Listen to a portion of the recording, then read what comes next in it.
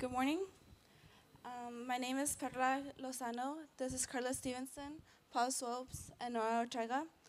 We're from El Paso, Texas, and we attend Trans Mountain Early College High School and El Paso Community College. We'd like to have a special thanks to our faculty, teacher mentor, Dr. Cunnings, and Dana Panham. Okay. Honey has been used for medical reasons. In Spain, they found this wall of a prehistoric man guarding honey, and in Egypt, people considered honey as the nectar of the gods.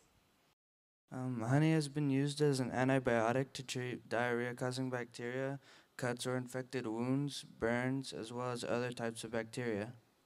There's been antibiotic-resistant strains have been found to be as sensitive as honey. Antibiotic-sensitive strains in the same species.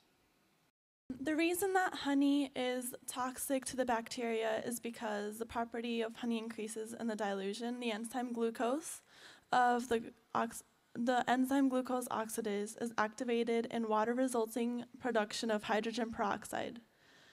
The osmotic effect of its high sugar content can be sufficient to inhibit microbial growth.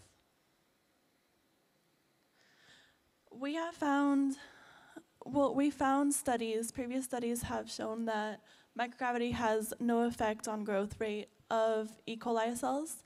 Others have shown that microgravity appears to reduce the lag period of E. coli.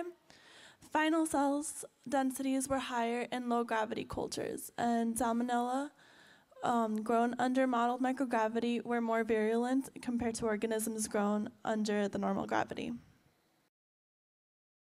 For preparation, we had 1 colony of E. coli K12 grown in EMB agar, placed into 9 millimeters of LB broth and incubated for 37 degrees Celsius for 24 hours. Then the cells were washed, diluted, and adjusted to 1.4 times 10 to 8 CFU per milliliter.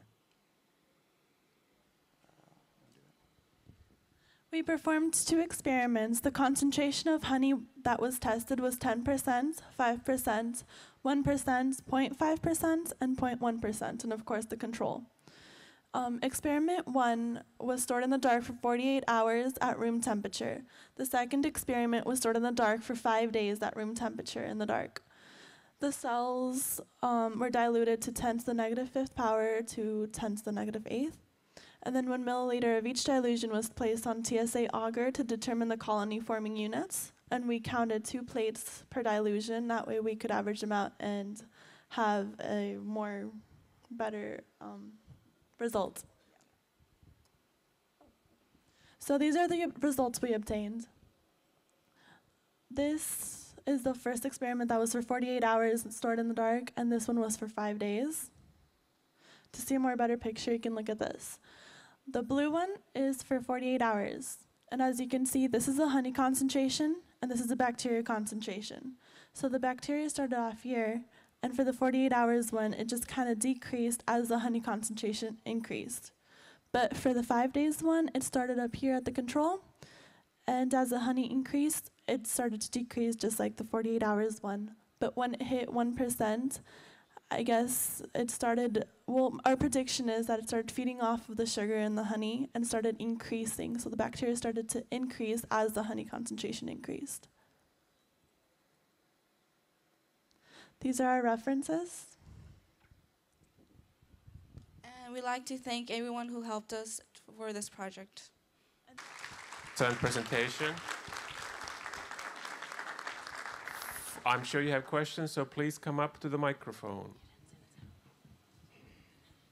Hello. What was it in the honey that made this effect happen, and why wouldn't you just use a sugar solution? It was hydrogen peroxide. Hang on, let me pull it up.